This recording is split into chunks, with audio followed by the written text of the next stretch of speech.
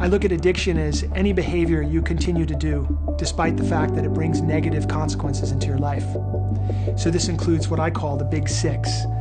That's drugs and alcohol, of course, food addictions, people addictions, codependency and sex addiction, and then of course the money addictions, and then the big six, addiction to technology, which we see people spending too much time with their machines and being disconnected from their life.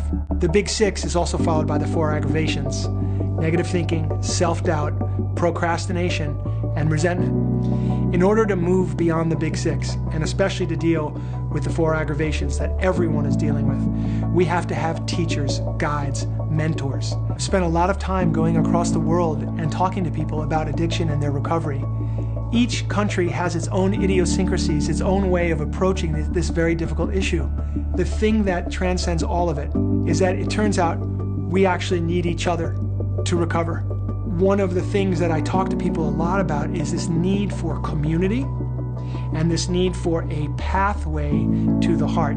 If you have a spiritual path and a community of people to support you as you walk along that path, you've got a great opportunity to move forward in your life out of the darkness of addiction and into long-term recovery.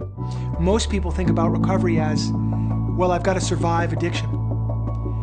And my most sincere rallying cry for anybody is, don't just survive addiction. Thrive in your life. Come join us at Recovery 2.0. I cannot wait to see you there.